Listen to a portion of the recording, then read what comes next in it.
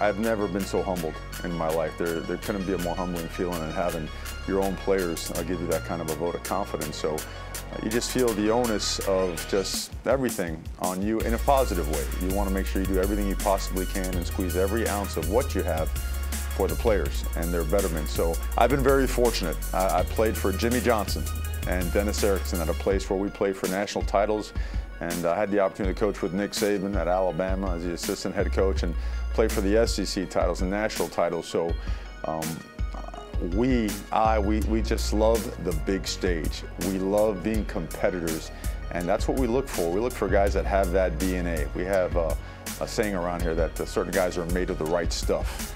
And we look for guys that are made of the right stuff, guys that are attending class, taking care of their business on and off the field, guys that love the challenge, love the big stage, that aren't kind of freaked out or frazzled by the bright lights. We want that.